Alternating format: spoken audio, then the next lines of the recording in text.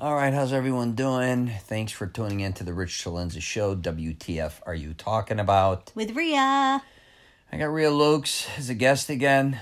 Why am I a guest? What are you then? Here. Yeah, no shit, you're here. You're a guest on my show. It's not the Rich and RIA Show. It is the Rich and Rhea show. No, it's not. Tonight. It's the Rich CELENZA Show. It's WTF are you talking about? and Rhea show. Listen, do you hear her singing? She just watched Curb Your Enthusiasm, so you may hear some stupid It tones. makes me laugh. All right, so today's podcast is basically I'm calling out people's bullshit, which is what I like to do anyways on a lot of my YouTube videos and podcasts. This one is going to be about people who claim they're always busy, when in reality they're not. It's true. So I usually hit Rhea off the cuff with these. What do you think about this, Rhea? Well, people are always saying that they don't plan things with us because we're always too busy, right? Which is not the truth. Right. I think that, some people just can't, I don't know if they're non-committal to do stuff. I don't know. It's just very funny. I think they just find something better to do with someone else besides us. I guess. I mean, I'll be honest. I mean, I've made plans with people, but, I've canceled, but I've been always very honest about the reasons why I've canceled, right? But, right. There are those people where I've always said, hey, let's get together sometime. Yeah. And they never do. Or I don't know what they're doing that's so busy. And that's why I always say, I really have no girlfriends. Really? I do. I don't have any girlfriends here in Orlando. Really? I don't. It's kind of sad. I got a bunch of buddies, and I do see them once in a while. But what I will admit, and Rhea can contest to this, and I think it happens to her as well with family members, friends, colleagues. Oh, God. Is when you're traveling, everybody can't wait till you get back to do something with you, right? Then you get back, and nobody has time for you. It happens all constantly. The time. No matter, and then they flip it on me and say, listen, you never have time for us because you're always gone. And then I said, yeah, but when I'm back home, I'm not working, most likely, then they never have time. So even when you kind of want to schedule something when you're gone or here, I think it's just something to make people feel like they still love you and like you, but they don't want to spend time with you. It's so true. It always happens to me. I'll go there. Should I just go there? I don't know where you're going. I'm going. Okay. So I'm very fortunate that, with my job, I can travel for work, and I get to go to a lot of different places. Yeah. And one of the areas I get to go to is Naples. Yeah. And my sister and my niece and nephew. You're going there? I am going there. Oh my God, this whole thing's going to blow up in your face. And I go there, and it's like, it's very difficult to make plans with my sister sometimes. She's a middle sister, honey. I know. And her husband. And, in the years I've gone down to Naples, I've been to their house once. Wow, you're throwing your sister under the bus. I just think that it's a great example of, why are you so busy? And I can come down there once a month for work and make time. I just think, especially now with what's, everything that's going on in the world, you got to make time for people, and look what happened to us last year. This is very sad, and I'll go here also. What is it? We lost a couple friends. Yeah, it's true. Last year, where we always were saying, I know you were saying, and telling them, hey, we got to get together for coffee. Hey, we got to do this. And it never happened. And I'm telling you, you got to make the time. Even if it's just for a quick moment. Even if it's a phone call, right? Here's another thing. I have friends on the West Coast. Yeah. And it's like, oh, the time difference is so difficult. Well, you know what? That's bullshit. Yeah. Give me a break.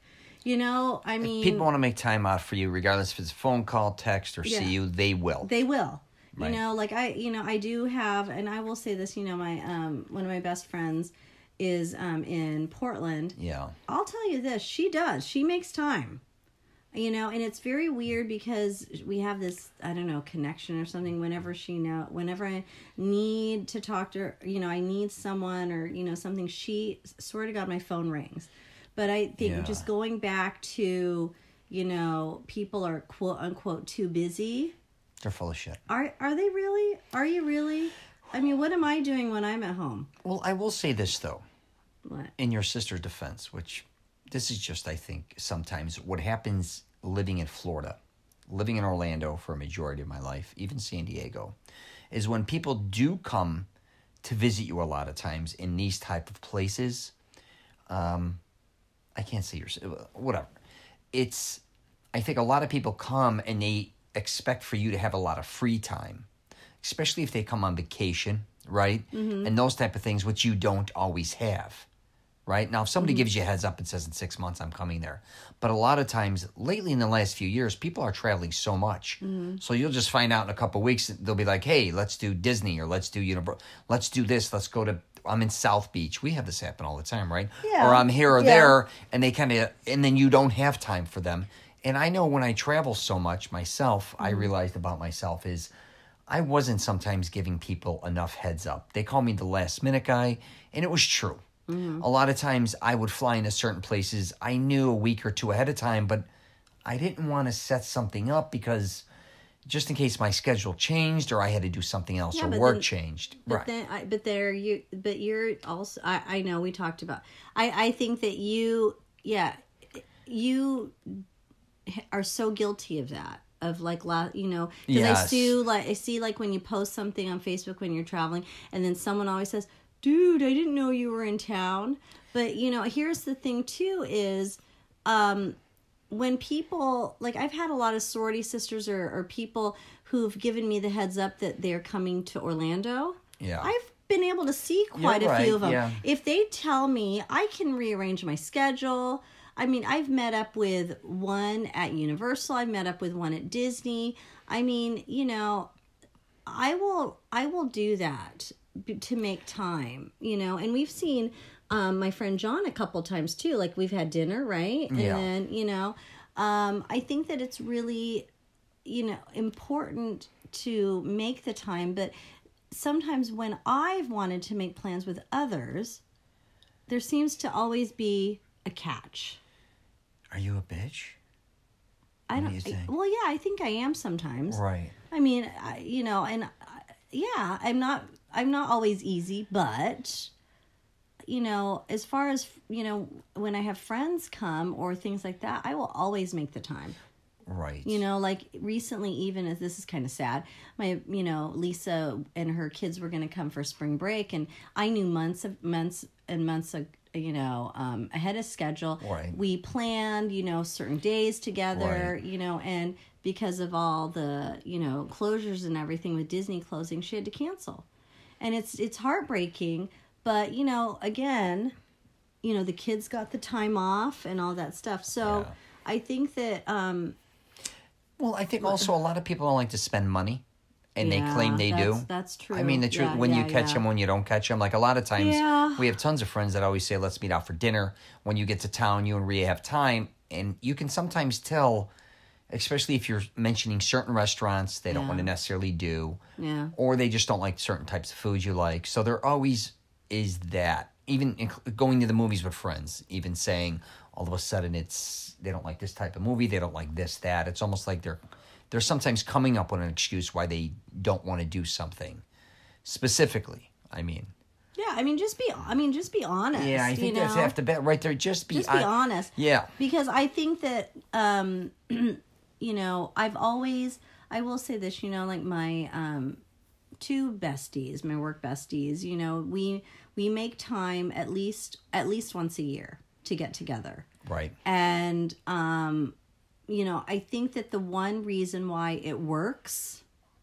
is because the three of us are very honest with each other about, number one, what we want to do, how much money we want to spend together, you know, when we want to get together. And I think we're so brutally honest with each other that, you know, you have to be, you know, and we're all in, you know, different ages, you know, and you can be so flexible to a point, that's fine. But I think that you have to be honest with your friends or the people that you want to get together with, instead of just kind of making the excuse of, I'm too busy or whatever, you don't want to. Or not even responding to texts. Oh my God, that's the worst. I mean, have some common courtesy. Yeah. Just with my friends, I'll just literally say I'm stiffing you tonight. So some of our friends want to go to Portillo's on a certain day. I said, listen, I had Portillo's out of the last 10 days, I had it 4 times. I'm stiffing you, piss off. Yeah. And then they get huffy puffy with me, but they understand I'm just being blunt with them. Yeah, for sure. But I realized too when I travel, this was just my situation, and I think other people fall into this, is we have favorites, right? So even say I have a lot of family in Arizona. I found myself for many, many years only visiting certain cousins or relatives. But what was interesting is I wanted to see all my other relatives, but I just wasn't taking the time. Right. And I was kind of caught between not wanting to stiff some of my cousins that I'm very close with, but at this other time, I'm missing my other ones. Right. I really found myself favoring them. And then I also didn't want to go there and not see the ones that I'm very close with and start spending time with the other ones and not having time for the others, I guess you could say. So you kind of get caught in those situations, which I finally had to say, listen, I want to see whoever I want to see and I want to make it work. And by making it work and scheduling it, I made it work. And you were even part of that sometimes. Right. Yeah, I was. I mean, even when we go to Chicago, that's where it gets really tricky because there's a lot of family. It's massive. And how do you, determine, but you know what the nice thing too is when we've gone to Chicago, I've even been able to see my friends or, people that I know. So I think that you have to make it work and you have to be honest with the people involved, because if you, like you were just saying, to pick and choose, well, we do. We do, but but that's being honest with yourself, right? So I think you need to get creative too. So if we take Chicago, for instance, I have a massive family. Right. I could literally spend a week just driving from one person's house to another. When you have hundreds of cousins, aunts and uncles living all over Illinois. Yeah. And the truth is, a lot of times, if I want to see my aunts, uncles, or a certain group, you make the time to say, hey, let's all meet at this place at this time. It could be a restaurant, someone's house.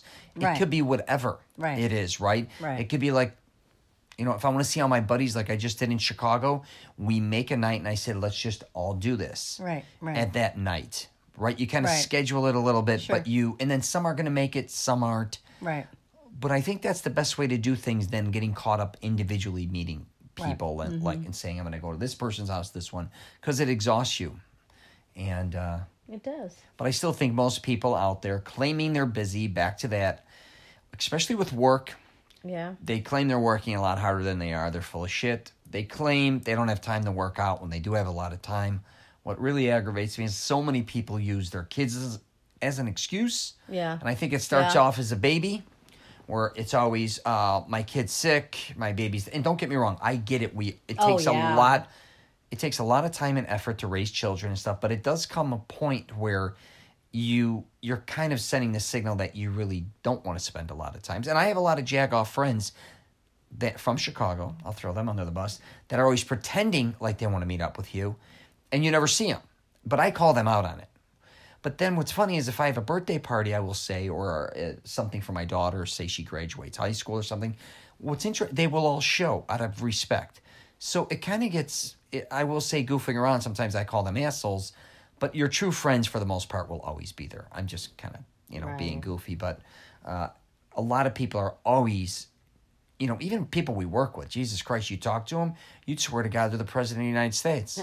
I have a buddy, I say, you're busier than the president. I said, getting a hold of you or doing something with you, I got better odds of, anyone in the world but you. And what's funny is he's the one who's always reaching out wanting to do something. Right. So I don't know if they're nuts. What do you think, Ray? I don't know. I don't know either. But, you could bullshit all you want, but I'm here to tell you, probably a lot of your friends, if you are claiming you want to spend time with them and you never do, behind your back, they're calling you an asshole, which is fine. Yeah, it's true. Right? We all think we're kind of bullshitting each other. And again, with even me traveling and I can't keep visiting a certain state or a city numerous amount of times and not make time for them, especially when they see me on Facebook or anywhere else with these other people, which is Yeah. kind of, I don't think sometimes we realize we're kind of thrown in their face, because me and Rhea go through that. We have a lot of family and friends. Sometimes we don't even know are in Orlando, and they'll be like, yeah, I'm over here. We're like, assholes, we're right down the street from you. We'd love to see you. I know, that's the worst. I hate that. But we do it to people as well sometimes, not knowing. I get that. That's right? true. Yeah, whatever. I know. Sometimes it's not intentional, but, the reality is we have favorites. Yeah. We're going to do whatever we want to do. We get a lot of times, especially Orlando, we know you're going to want to hit the Mouse Disney. We know you're going to want to hit Universal. You're most likely going to want to hit the outlets, you know. Yeah. And so, anyways. Yeah. What do you think? That's all you got today? That's all I got. You're not throwing anybody else under the bus? I threw a lot of people under the bus. I'm just kidding you. I'm just kidding you. So, yeah. So that's it. All right. That's cool. Alrighty then. So we're going to wrap it up there. If you get a chance, check out my YouTube channel. I'm putting up a lot of fitness stuff lately. But the gyms are closed. You didn't want to bring that up. I did with a little the virus bit. a little bit. I know, but I didn't want to talk about all of it. I didn't either. So, anyways, the gyms are closed for a couple of weeks because of the, what is that thing called? Coronavirus. Yeah, but it's a special name. COVID-19. Right. So we're going to be stuck in for a couple of weeks. Maybe. I don't know. We'll see. We'll see. I'm on Twitter, Facebook, LinkedIn, Instagram. I'm going to do maybe some more podcasts with you because you're going to be at home. Yeah, we'll do some more. Yeah, me and Rhea have done some other podcasts that you may want to check out. One was on women liking porn secretively. God, I bring that one up. That one's probably one of our most listened to. What else? I don't remember any of the other ones. I don't remember any of the other ones. Your staying healthy tips, which is ridiculous. But... Oh, the last one we did was me. Listen, through this virus, I got a lot of tricks. It's nothing. It has nothing to do with the virus. Okay, let's stop there. Listen, but it's tricks of the trade on how to stay healthy. Yes. And I even throw in drinking Coke. Whatever, just listen to it. Just listen to it. Yeah, so that was like number 2, maybe 289 or something in that range. I don't know. I'm probably way off. But anyways, if you get a chance, you definitely, I think it's called Rich's Crazy Antics when it comes to getting healthy or staying healthy. I don't know. Who the hell knows? But we'll do some new ones. That's all I got for you today. Rhea's exhausted. She's out of juice. I am. All right, take care. And if you're traveling, safe travels. Bye.